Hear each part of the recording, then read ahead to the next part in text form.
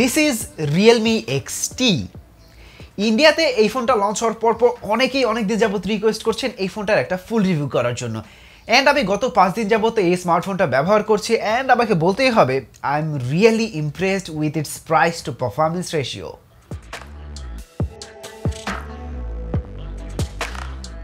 এই ফোনটার সাথে রিয়েলমি X এর নামের বেশ কিছুটা মিল থাকলেও এটা আসলে রিয়েলমি 5 Pro এবং রিয়েলমি X এর একটা hybrid version with a better specs.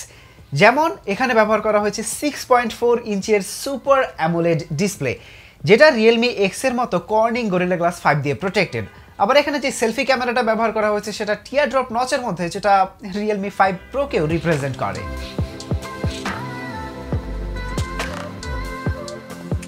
By the way, actual display কোয়ালিটির কথা বললে এখানে রয়েছে rich colour, amazing black colour, great viewing angle are amazing media watching experience. তবে এই ডিসপ্লেটা স্যামসাং গ্যালাক্সি A50s অথবা M30s এর মতো এতটা ব্রাইট নয়। এই কথাটা শুনে ঘাবড়ে যাওয়ার কোনো কিছু নেই, কারণ স্যামসাংয়ের ডিসপ্লেগুলো এমনিতে একটু বেশি ব্রাইট হয়, তাই স্যামসাংয়ের ডিসপ্লের সাথে তুলনা করলে এটা ডিসপ্লে একটু কম ব্রাইট ছিল। তবে আমি যতদিন পর্যন্ত বাইরে ডে লাইট অথবা সানলাইটে ইউজ করেছি তখন আমার কোনো ধরনের কোনো প্রবলেমই হয়নি। ও আরও একটা কথা, এই ফোনটার উপরে ব্যবহার করা হয়েছে পলিকার্বনেটের একটা প্রোটেক্টর, যেটা যারা ফোনটা নতুন কিনবে তাদের জন্য আমার সাজেশন থাকবে আপনারা এই ফোনটা যতদিন পর্যন্ত পারেন এই প্রোটেক্টরটা দিয়ে ইউজ করবেন। তবে যারা চান যে না আপনারা পলিকার্বনেট ইউজ করবেন, আপনি একটা স্ক্রিন প্রোটেক্টর ইউজ করে ফোনটা ইউজ করবেন, তারা চলে যেতে পারেন বসুন্ধরা সিটির লেভেল 5 এর REALME স্কোয়ারে। তাদের কাছে এই ফোনটা পেয়ে যাবেন, সাথে সাথে আপনারা একটা স্ক্রিন প্রোটেক্টর ফ্রি পেয়ে যাবেন। আর বর্তমানে REALME স্কোয়ারে এই ফোনটা 22 থেকে 23,000 টাকার রেঞ্জে পাওয়া যাচ্ছে, তবে এটার দাম খুব শীঘ্রই 20,000 টাকার মধ্যে চলে আসবে বলে তারা আমাদেরকে জানিয়েছে। তাই আমার সাজেশন থাকবে আপনারা 10-12 দিন যদি একটু ওয়েট করতে পারেন তাহলে 20,000 টাকা দামের মধ্যেই রিয়েলমি XT ফোনটা নিয়ে নিতে পারেন REALME স্কোয়ার থেকে। তাদের শপের ঠিকানা, ফোন নাম্বার, ফেসবুক পেজের লিঙ্ক সব কিছুই আমি ডিসক্রিপশন বক্সে দিয়ে দিচ্ছি।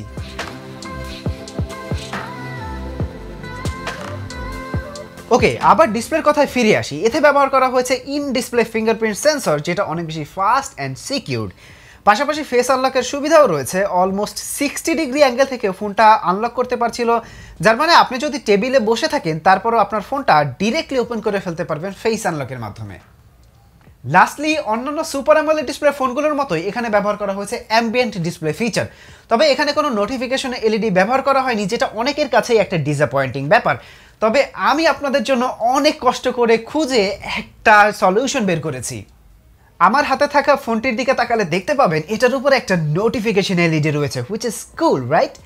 বাই দ্য ওয়ে, যেহেতু এখানে ব্যবহার করা হয়েছে সুপার অ্যামোলেড ডিসপ্লে, তাই নোটিফাই বাডি নামে একটা অ্যাপ ডাউনলোড করে নিলে খুবই easily multi colour notification LED পেয়ে যাবেন এই ফোনটাতে। আর চাইলে আপনার হাতে থাকা যে কোনো সুপার অ্যামোলেড ডিসপ্লের ফোনে নোটিফাই বাডি অ্যাপটা ইনস্টল করে নোটিফিকেশন LEDর সুবিধা নিতে পারেন, and I am truly saying you will not regret ইট।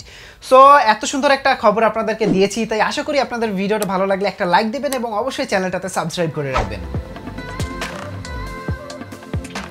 তো চলুন এবার কথা বলে নেওয়া যাক এই ফোনটার ডিজাইন এবং বিল্ড কোয়ালিটি নিয়ে।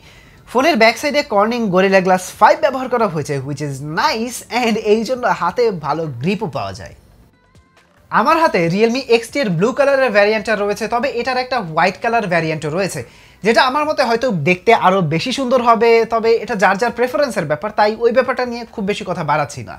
ফোনের উপরের দিকে রয়েছে secondary noise cancellation microphone, left সাইডে রয়েছে volume rocker and dual SIM card slot, যেখানে একই সাথে দুটো সিমের সাথে একটা SD কার্ড বা মেমোরি কার্ডও ইউজ করা যাবে। লেফট সাইডে ভলিউম বাটন দেওয়া হয়েছে, নিচের দিকে 3.5 মিলিমিটারের অডিও জ্যাক, USB-C পোর্ট এবং স্পিকার রয়েছে।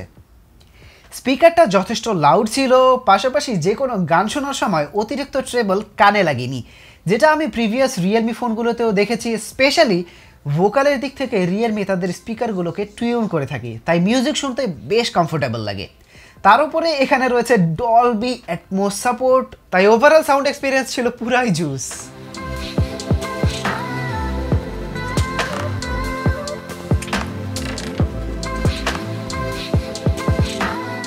এবার এই ফোনটা সবচেয়ে এক্সাইটিং জিনিস ক্যামেরা নিয়ে কথা বলবো। এখানে রয়েছে 64 মেগাপিক্সেলের একটা প্রাইমারি ক্যামেরা, 8 মেগাপিক্সেলের একটা ওয়াইড অ্যাঙ্গেল লেন্স, 2 মেগাপিক্সেলের ডেপথ সেন্সর এবং 2 মেগাপিক্সেলের একটা ম্যাক্রো লেন্স।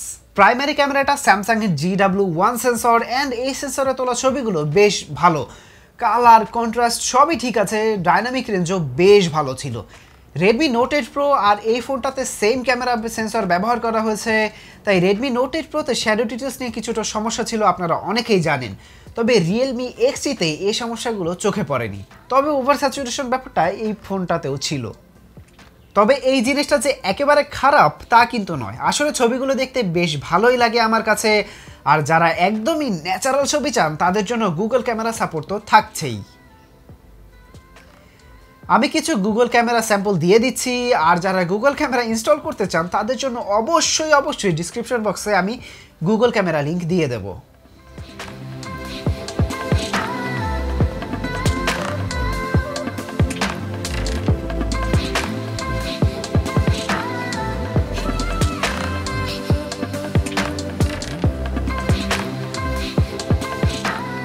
পোর্ট্রেট ছবির কথা বললে এজ ডিটেকশন ছিল বেশ ভালো, একদমই ন্যাচারাল।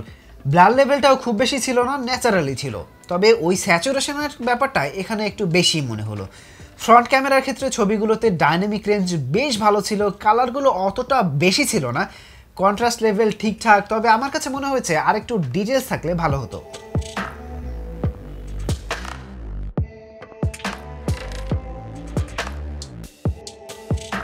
সবশেষে বুঝতে পারলাম গুগল ক্যামেরা ইনস্টল করলে এসব সমস্যার সমাধান পাওয়া যাবে। গুগল ক্যামেরার দিয়ে তোলা এই ছবিটার দিকে তাকান, প্রচুর পরিমাণে ডিটেলস পাওয়া যাবে ছবিগুলোতে, এবং ছবিগুলো দেখতে অনেক বেশি আই ক্যাচি এবং কালারগুলো অনেক ন্যাচারাল লেগেছে। লো লাইটেও ক্যামেরাটা খুব ভালো পারফর্ম করেছে।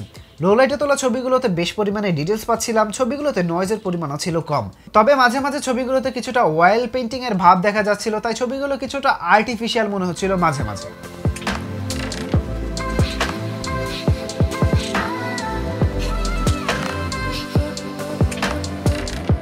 তবে ঘুরে ফিরে সেই একই কথা বলতে হয়, গুগল ক্যামেরা এর নাইট সেট ব্যবহার করলে আর কিছুই বলার প্রয়োজন পড়ে না। তাই যাই হোক, যারা ডিটেলস ক্যামেরা কম্পারিজন দেখতে চান তারা অবশ্যই চ্যানেলটি সাবস্ক্রাইব করে কমেন্ট বক্সে লিখে জানাবেন। এবার ফোনটার পারফরমেন্স নিয়ে কিছু কথা বলা যাক। এই ফোনটাতে ব্যবহার করা হয়েছে স্ন্যাপড্রাগনের 712 প্রসেসর, যেটা কিনা একটা octa-core processor. And day to day life ইউসেজে আমি কোনো ধরনের ল্যাগ ফ্যাগের দেখাই পাইনি। অ্যান্ড এটার যে ইউআই সেটা ছিল যথেষ্ট ফাস্ট, ফ্লুইড অ্যান্ড স্মুথ। অন্তত বেঞ্চমার্কিং স্কোর পাচ্ছিলাম 1,80,000-এর মতো, আর 3D মার্ক স্কোরে পাচ্ছিলাম 2000-এর উপরের স্কোর। হেভি গেমগুলো খুব ভালোভাবে খেলা যাচ্ছিল, PUBG high গ্রাফিক্সে and high frame রেটে খেলতে পারবেন। ফোনটা খুব একটা বেশি হিট করে না, তাই গেমাররা চাইলে এই ফোনটা নিতে পারেন, কারণ এই ফোনে ব্যবহার করা 4000 mAh ব্যাটারি দিয়ে 4 ঘন্টার মতো টানা পাবজি খেলা যাবে। আর হেভি ইউজাররাও একদিনের মতো ব্যাটারি ব্যাকআপ পেয়ে যাবেন। বক্সের ভেতরে থাকা VOOC 3.0 চার্জার দিয়ে 1.5 ঘন্টায় ফুল চার্জ করা যাবে এই ফোনটা, তাই চার্জিং নিয়েও কোনো টেনশন নেই। সবশেষে ফোনের ইউআই ColorOS 6 নিয়ে কিছু কথা বলবো। ColorOS নিয়ে অনেকেরই অনেক সমস্যা আছে, তবে যারা কাস্টম অ্যান্ড্রয়েড এবং নিত্য নতুন ফিচার খুঁজে বেড়ান তাদের জন্য খুব একটা খারাপ না ColorOS 6। তবে ইউআইটার সবচেয়ে বড় একটা সমস্যা হচ্ছে, যখন ফোনটা নিয়ে আপনি হাঁটতে থাকবেন তখন ঠুসঠাস করেই ডিসপ্লেটা জ্বলে উঠবে, যার ফলে ব্যাটারি কনজাম্পশন তো খুব বেশি হবেই, তার উপরে এটা অনেক বিরক্তিকর লেগেছে আমার কাছে।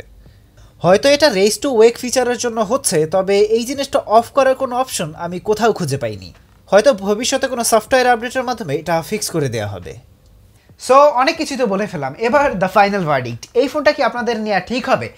আমার মতে এই ফোনটা 20,000 টাকা দামের মধ্যে একদম বেস্ট একটা ফোন, কারণ এখানে ব্যবহার করা হয়েছে better camera specs, better battery life, 3.5 মিলিমিটারের audio Jack, USB-C port, VOOC 3.0 fast charging support, ভালো speaker, super AMOLED display with in display fingerprint sensor, পাশাপাশি UFS 2.0 স্টোরেজ। সো সব কিছু মিলে এটা একটা বেটার কিলার ডিল। সো সব কিছু মিলিয়ে আমাকে বলতেই হবে 20,000 টাকা দামের রেঞ্জের মধ্যে REALME XT is the best phone right now. So যারা ফোনটা কিনতে চান অবশ্যই RMS স্কোয়ারে ভিজিট করতে পারেন, আমাদের ডিসক্রিপশন বক্সে তাদের পূর্ণ ডিটেলস দেওয়া থাকবে। সো আশা করি আজকের ভিডিওটা সবার ভালো লেগেছে। যদি ভিডিওটা ভালো লেগে থাকে তাহলে অবশ্যই একটা লাইক দিবেন, যদি কোনো প্রশ্ন থাকে কমেন্ট বক্সে করতে পারেন, এবং অবশ্যই সাবস্ক্রাইব করে বেল বাটনে ক্লিক করে রাখবেন টেক কথন চ্যানেলের। আজকের মতো টাটা, বাই বাই, দেখা হবে পরে কোনো ভিডিওতে।